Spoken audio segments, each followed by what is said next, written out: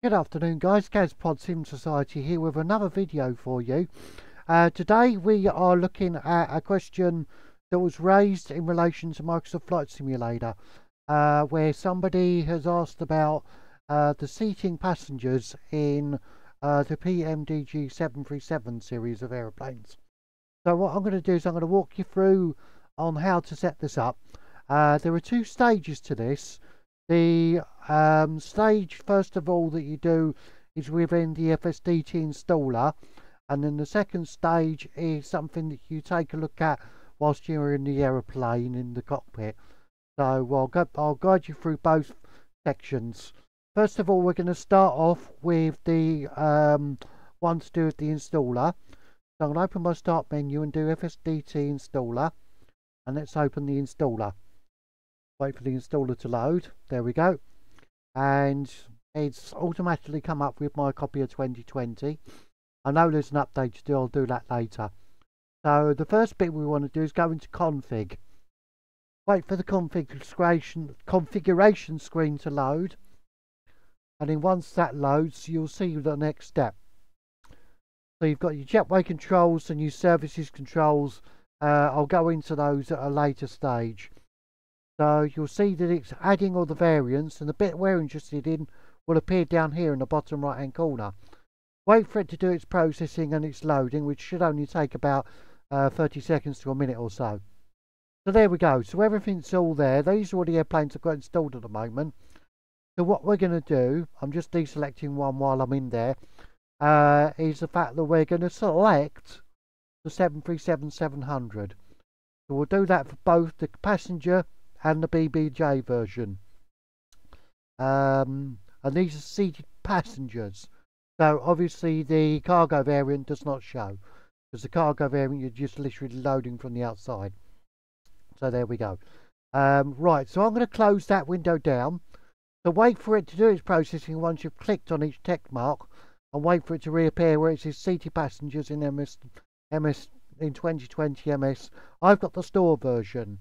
So yeah, we'll close that down, and you'll see that it starts to do a bit more processing. You'll see it's updating the GSX Pro layout. Once it's done that, that's now disappeared, and we can now safely exit out of the installer. I'm now going to load my copy of Flight Sim.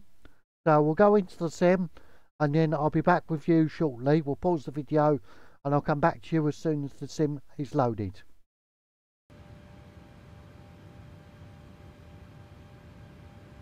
Okay, so what we're going to do now, we're loaded into the sim. So what we're going to do now is we are going to start the boarding process. So we'll go up to the GSX menu and we'll start boarding. Now it should be picking up the weights from my payload page, which at the moment I've got set to 70 people and 1800, so it should start loading 70 people. Now this particular is a remote stand, so they should be doing a walk-in jobby.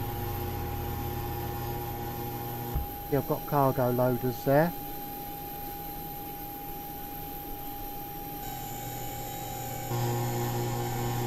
What you'll see happens is they will make a start. And whilst everything is getting connected and we're waiting for the passengers to start walking down, I'll once again be back to you in a second. Okay, now we're back with you. One of the things you'll see now that the passengers are starting to walk in. It's picked up the amount of people from the payload screen, which is really cool actually. So it means you can customize that quite easily. Now what we're going to do is, on the PMDG 737, the door does not open or close, so you literally just walk through it. Now most aircraft you leave the door open and you can see the people. Now you'll see they're walking into the aeroplane and sit down, but they disappear and you think, well, I've selected seated passengers. On the 737 there is a way of given the fact the door is non-operational, not modelled, it's done a different way, and it's done on the overhead panel under this switch here, which is labelled chime. If you turn the chime motor off, you'll see now within the internal cockpit. Let me go to the right view. This way. Hang on. Welcome on board. Hang on 1 second. Let me go to the right sort of view that I've got preset. You'll see now that they are actually all sitting down. So a key point to remember with the 737, within the cockpit, you need to make sure you have the chime set to off. Otherwise the seating passengers will not appear. Seat belts doesn't seem to affect anything at all, but the chime control certainly does. So it's a key point to remember to have that selected to the off position in order to have them shown as being sat down.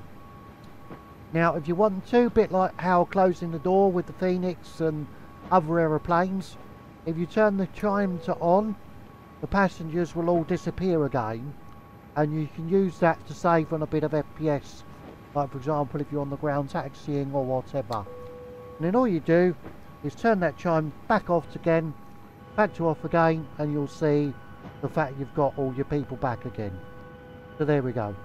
So that kind of concludes this tutorial on how to enable seating passengers within the PMDG 737 series of airplanes.